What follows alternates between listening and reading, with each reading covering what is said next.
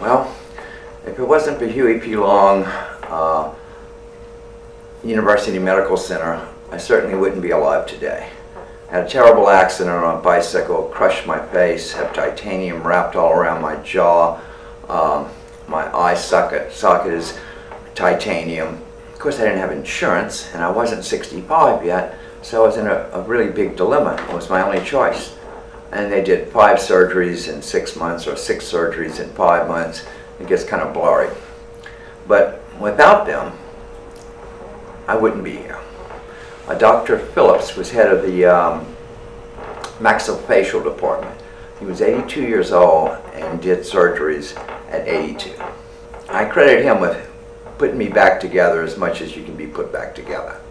Unfortunately, the last time I went in for the final little surgery, which was a clean-up job to get infection and inflammation out, I was told that unless I was dying, they couldn't operate on me because our governor, Mr. Jindal, had given him a direct order that you have to be in danger of dying to have anything done. So over the course of 4 years, I was in the hospital 6 or 7 times with infection. And a year ago, a nice doctor by the name of Dr. Godet, who had never done maxillofacial surgery, told me he'd give it a shot. And when he finished the surgery, I had been in pain for 5 years, 4 or 5 years. I opened up my eyes, and there he was in ICU, and he says, "How do you feel?" I said, "I don't have any pain." He says, "You mean from the surgery?" I said, "No, I don't have any pain." But it's a shame that it costs so much to the taxpayer and to myself to have to continually go back because the governor decided I wasn't worthy of the final 30-minute surgery. So that position for me is indefensible. 4 years of pain, 6 or 7 out of 10, every day. Never slept a full night, always in pain.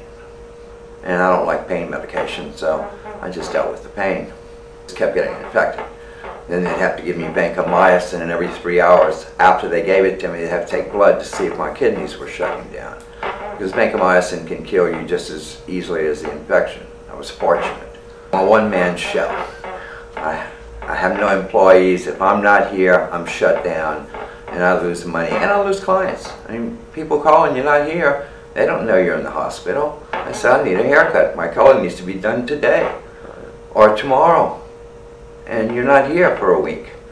So they go somewhere else.